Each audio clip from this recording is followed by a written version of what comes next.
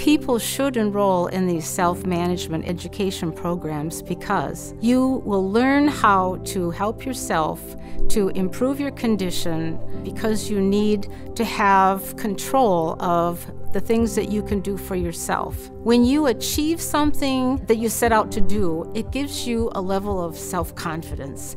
And in health, there's a lot of hurdles to step over, new things to have to try or do or participate in, or medications to take. And you need to have self-control, you need to have confidence. And I'm sure that as those people who have practiced it, used it in other areas of their life, and a lot of people in the Living Well with Chronic Conditions program, they'll talk about eliminating eating habits or trying to develop an exercise program. And when they come back and they say that, well, I did that. I walked 2 blocks and I haven't done that in a number of years, they felt extremely pleased with themselves and they found out that they could do it.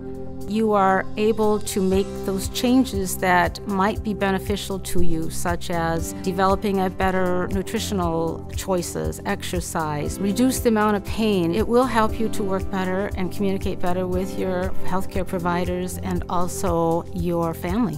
I would recommend self-management education programs because we're not alone. Others have health issues, and together as we learn about how to be a better manager for ourselves, we will have a better future.